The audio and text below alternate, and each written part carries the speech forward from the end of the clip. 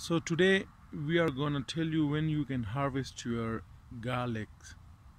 So you can see when a few of these garlic leaves, even when they start to dry, I think we are a bit late. So you can start pulling them out of the ground. Let's see, let's check one of them. Oh,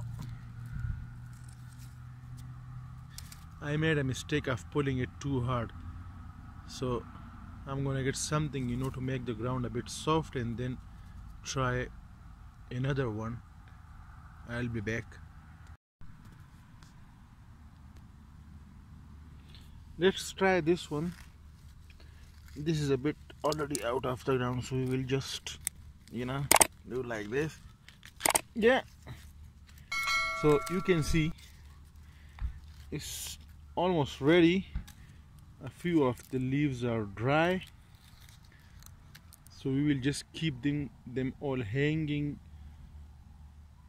inside our house, not outside, because the sun would burn them. And then let me try pulling this one up. It's breaking, you see, over here, so you have to use something, to pull them up. So this is when you can harvest. Actually, just get them out of the ground and keep them in a dry place inside your house. The better is if you keep it hanging from something. So thank you very much. I guess you liked the video.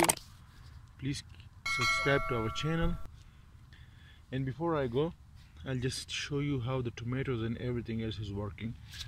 So tomato over here, they are a bit green, but now if you come down to this one, this is really nice tomatoes, red. All right, have a look here.